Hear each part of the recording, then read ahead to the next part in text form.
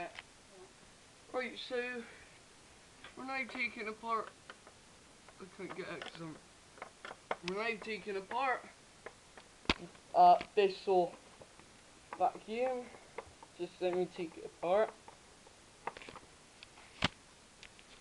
So we're now taking apart the Bissell vacuum to see what's inside, because on my other video, as you heard, the motor basically was smoking the entire room out. So we're gonna have a look now if it was the belt or the motor. In all fairness, I think it's gonna be the belt.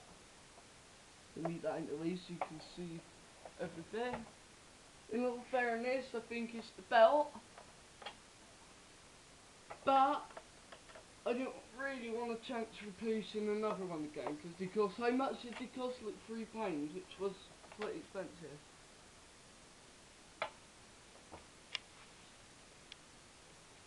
Right, so it looks like they're breaking my fingernail again. Mum, can you cut my fingernails?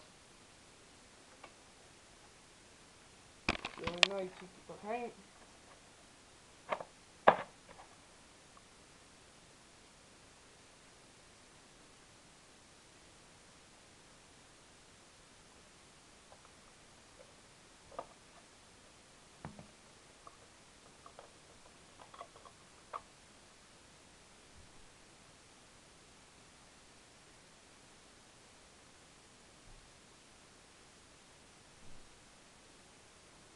So, sorry guys about that.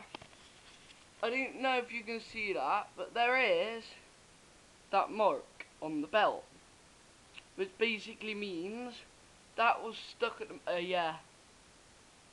Ow, don't touch it.